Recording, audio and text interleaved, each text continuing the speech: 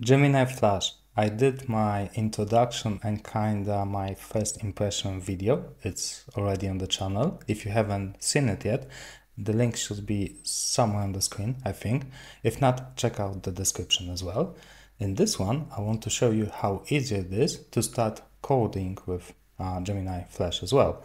And it might be a little bit intimidating at the beginning because we've got Google Cloud console with Vertex AI, and we've got Google AI Studio. And where to start? I hope to answer that question in this video, and later on I want to show you a quick start how you can develop your first application with Google AI Studio, and later on after that how to do it the same with Google Vertex AI, since it is a little bit different, especially when it comes to authentication. Now, if you don't want to watch everything, it's perfectly fine. Just check the timestamps in the description of this video and navigate to the section of video you are most interested in. Alright, I hope you're gonna enjoy it. Have fun. Google AI Studio. That's our first option to start working with Gemini Flash. It is a browser-based IDE for prompting with generative models, and it's super easy to start with.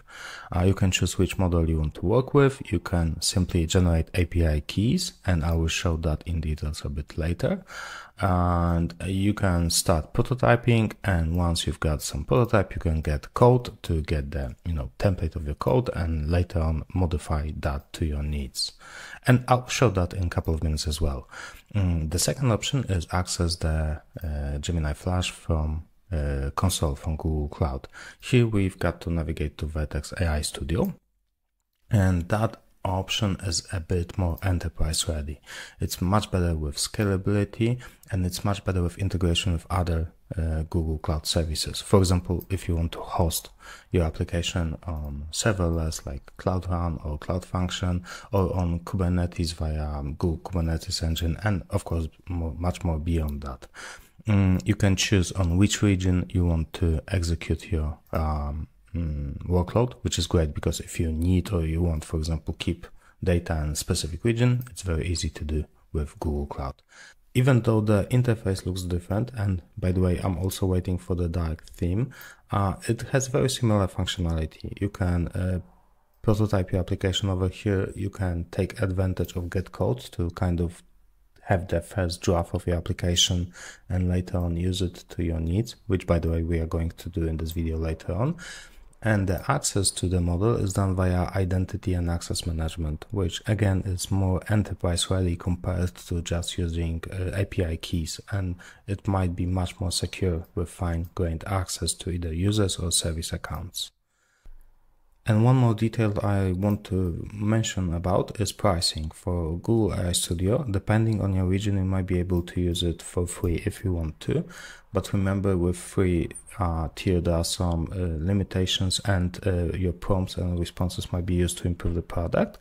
Or you might go as a paid user, pay as you go, obviously where your prompts and responses are not used to improve the product. And the pricing is done via 1 million tokens in and out, obviously, right? So pretty straightforward. For Vertex AI, it's also straightforward, but a little bit different. Here you are built via single image, second of video or audio, and 1000 characters. And there are some approximations how to compare those two prices. I just want you to know the pricing as of today, as of the moment of recording the video, is a little bit different between those two options. Alright, I think now it's time to start prototyping our first application, right? So let's start with creating a simple application, let's say chatbot in a command line interface. I like to start with sending the first request to the model to see how that looks like in the code. Once this is done, I can take advantage of get code, copy Python code because I'm going to use in Python, but make sure that you copy the language you want to use. And here, open your favorite code editor, and I will use Vim just to make it simple. Paste the code, and as you can see, the code is in. And at the beginning, in the comment section, it actually tells us what package is necessary, which is Google Generative AI. So let me copy the command and just make sure the package is also installed in my station. All right, great. I think there's one more requirement from me, which is to make sure that Gemini API key is available in my environment, which is not for now. So let's do that. Let's generate a new API key so we can see how simple that can be done and add it to my environment as well. So going for create API key, selecting on which project, because different billing might be used on different projects, right? And click generate API key. And I'm sorry, I'm not gonna show it to you, but you have to believe me, it's there. You can copy the full API key and set it up on my station. So for that, I'm going to use export command on my Linux environment, which is not really production ready because it would not survive between reboots of the machine. But for now, for prototype, I think it's perfectly fine. And we are all set. I think we are ready to execute the application. So we are executing exactly what happened or what was provided to us, and we've got some response. It's a little bit weird, maybe, but we've got the response.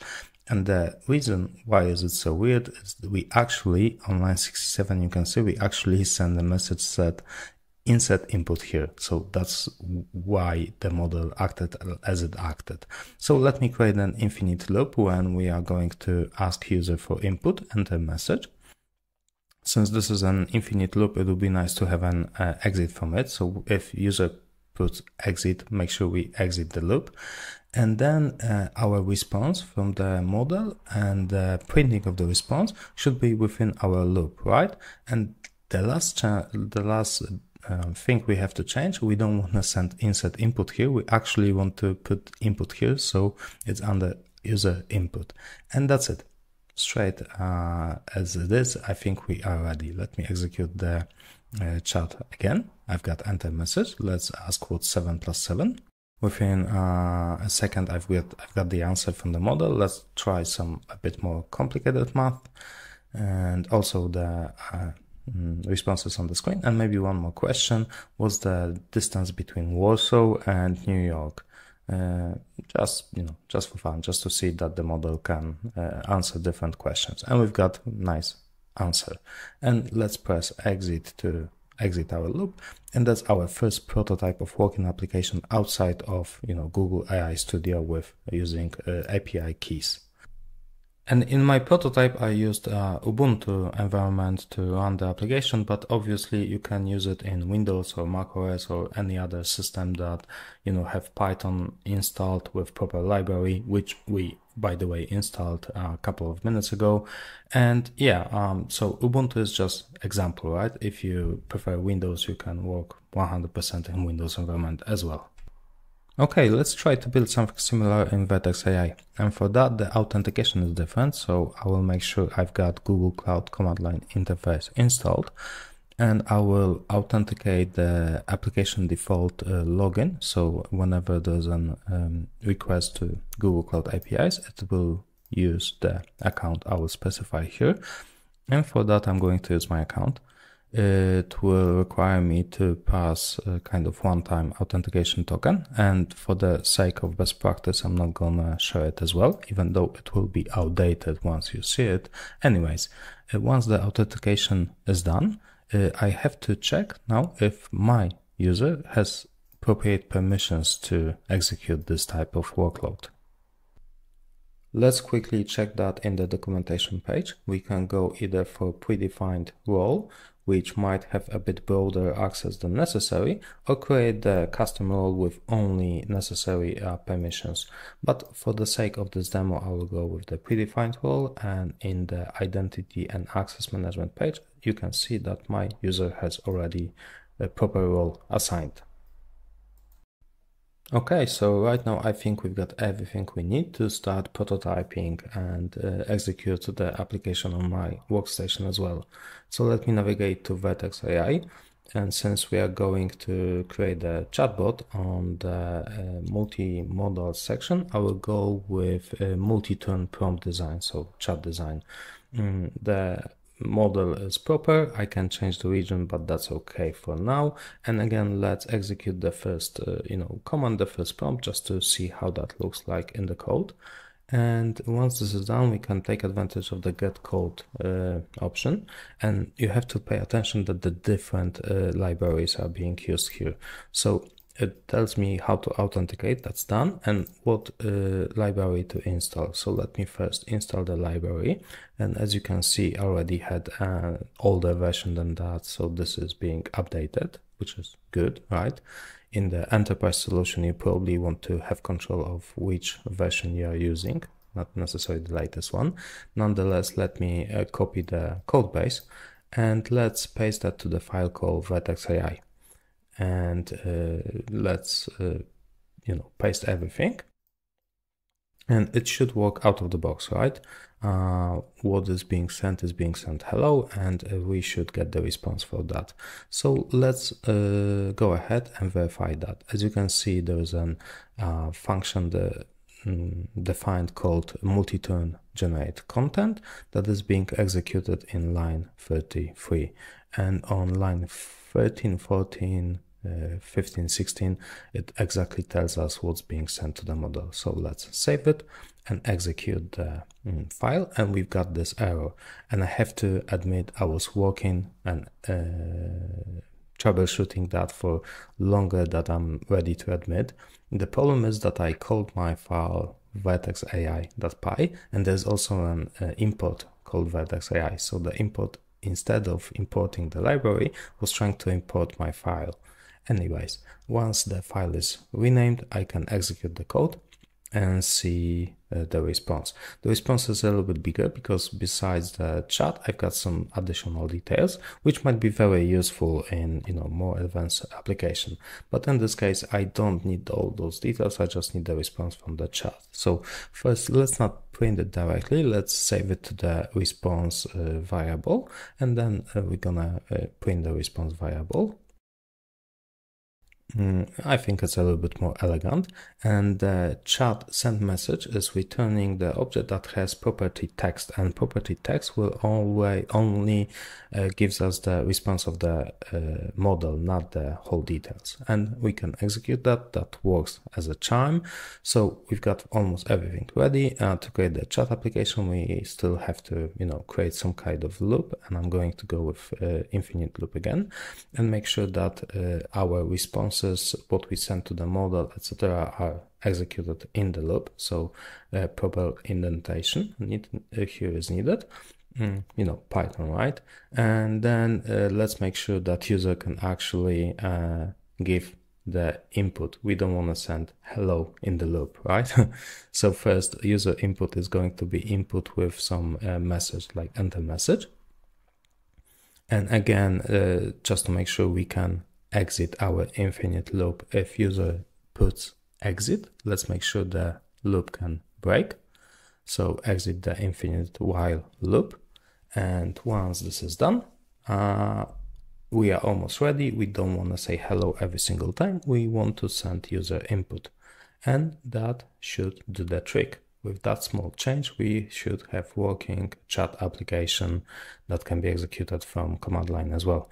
So let's try it. Let's run it. And we've got our enter message field. So we can ask the model, how is he, she, it doing today? And once we've got the response, we can ask some other question. For example, tell me something interesting about bumblebees.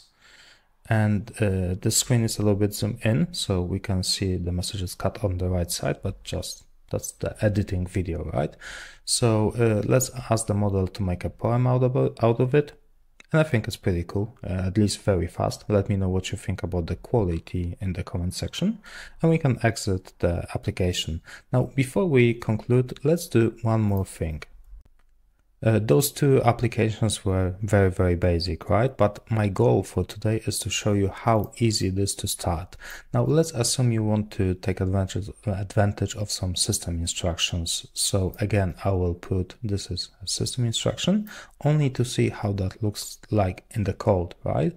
So I don't have to modify my whole program. I can just modify the appropriate lines to add the system prompt.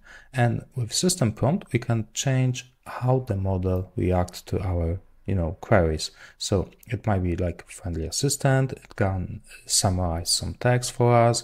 It can check the grammar. It can, answer some questions, or, create some creative content out of our prompt.